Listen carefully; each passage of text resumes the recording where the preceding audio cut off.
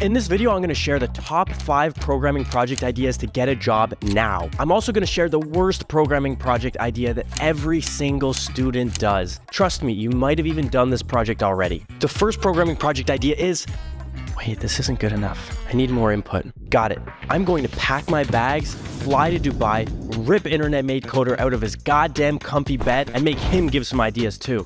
Wait, what was the question? Programming projects. Especially if you're more of a beginner, a good place to start is with something that you can finish in even a weekend, but it's still gonna be interesting and it's even gonna help you in your real life. And one thing that I talk about a lot is Python automation scripts. Essentially automate your life. One example is a script to clean up your desktop automatically. Have a script running at all times so that whenever you download a file, instead of it going into your downloads folder, it's automatically going to be sent to the appropriate folders depending on the file type. Another example is a Python script to automate your Google Calendar. Set a script to track the time that you spend programming and it will automatically create events into your Google Calendar. So I recommend you just pick a task that you would like to automate on your computer and figure out a way to automate it using Python. Still not good enough. I'll call tech with Tim. Tim, come to Domus's. Yo, what's going on? Hey, man. So one of my favorite project ideas is to do something that integrates with hardware. I always had fun kind of working with robotic, Raspberry Pis, do something with the Internet of Things where you're actually interacting with real-world sensors. A project I built was a script that automatically preheated my coffee maker every morning 10 minutes before I was going to wake up. So right when I walked downstairs, I had instant coffee. Another cool one that I did was essentially a facial recognition script that was running on my Raspberry Pi that allowed me to determine who was walked through the hallway in my house. And I could see who was coming up to my door, and it would give me a notification. It's kind of a Raspberry Pi security system of sorts. So the #1 worst website idea of all time is a portfolio website. Now hear me out. You should have a portfolio website, but you shouldn't build it as a side project. Now on the surface, it seems like a great idea. I need a website to show off my work. Why don't I build it? The problem with trying to make your own portfolio website is that you end up spending more than half the time just designing it. And then we come up with a bad design, which reflects poorly on us. It actually hurts us in the application process. Then you'll spend your other half of the time trying to fix annoying HTML, CSS bugs that you're not even gonna need on the job most of the time. People get caught up in this and they don't even end up finishing the portfolio website. The solution is web hosting. I actually partnered with Hostinger for this video so that I could show you how to build a kick-ass portfolio website. Okay, now I logged in here to Hostinger. Let's go ahead and get our free domain. I'm gonna put my full name, Jason Levi Goodison, my full name. Claim that domain. Now get a .com because people have like an inherent bias for .com. It just looks more legitimate. Not .me, not .io, get .com.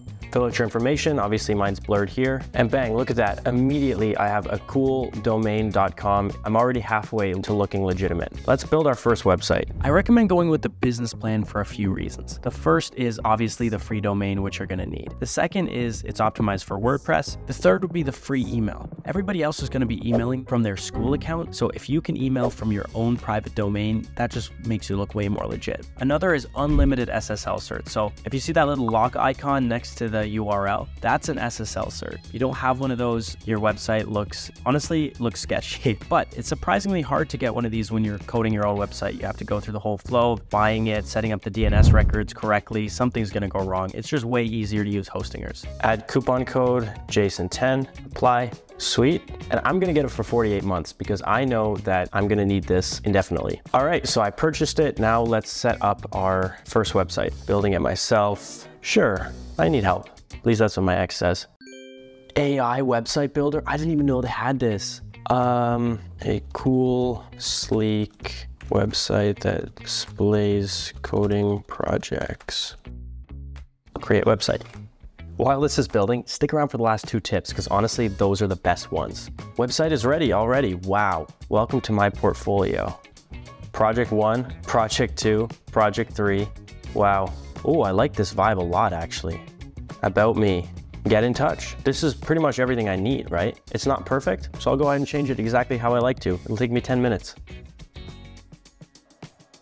So let's go through the website really quickly. First, I put a banner. All of the logo splashes I think will grab people's attention. Y Combinator, Waterloo, Microsoft. If you have any logos, put them on, only if they'll make you look more legitimate. Scroll down, I put a bit of personality, I put a picture of myself, completely AI generated headshot. I've never gotten a good photo taken of me in my entire life. Scroll down even more, I have my portfolio. I describe them in a human-like way. I describe the impact, like who's actually using the projects. I put good images that I spent a long time taking, and this looks pretty legitimate. So I'm gonna click go live, and there you go. Go to jasonlevigoodison.com. You can check out my portfolio website. This is the display of you to an employer. You want it to look ultra premium, ultra legitimate, so spend time on it and maybe even ask some design friends to help you with the design elements. And because you're not coding it, it'll take 10 minutes to do. A project that every single programmer should have in their repertoire is a full stack application, and the purpose of this is to understand the front end and the back end, and specifically how these two communicate. Ideally, you'll also have database and interact with some kind of API. A great example of this is a personal finance tracking app. Actually allow you to connect your bank account into the application to allow you to track your finances. You can even write things to interact with CSV files to interact with your transactions. The stack that I recommend myself is Django for the back end because it's really fast, and for the front end I recommend React. But if a personal finance app is not interesting to you, another example is a simple e-commerce application. It's a bit more simple, but it's going to give you a lot of good practice with some of the basics like user authentication, React state, interacting with databases, and a bunch of other things. The next type of project I typically recommend to people is something to do with game development. So a lot of the games that I built, stuff like Tetris, Pac-Man, even something like Tic-Tac-Toe can be a great project. However, if you want to do something a little bit more complicated, try to do something that involves physics simulation. So one I did recently on my channel was a planet simulation. That was pretty cool. But another more complicated one I did was actually a mini golf game. What you did is you kind of hit a ball with a different amount of power, and I used projectile motion to actually get the ball to kind of go up and down, and using gravity and bouncing, all of that kind of stuff I built into the app. So if you can make a game, go ahead and try that out. So all of those projects run the gambit from beginner to more advanced, but all I care about for the 5th project idea is that people are actually using it. So now that I'm starting to hire for my startup, first thing I do when I see a project is see, is this a real project? Do people actually use this? Is it helping people's life?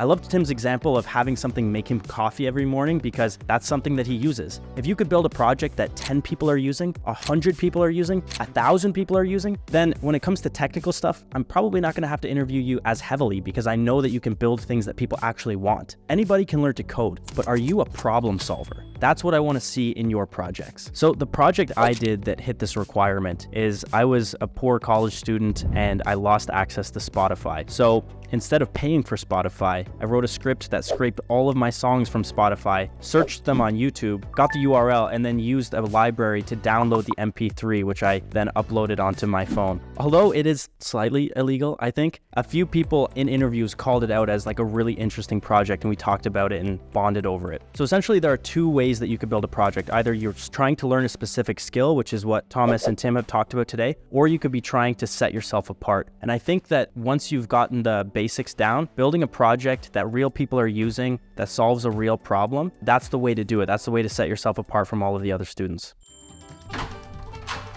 Hey dude. Hey man. Go again.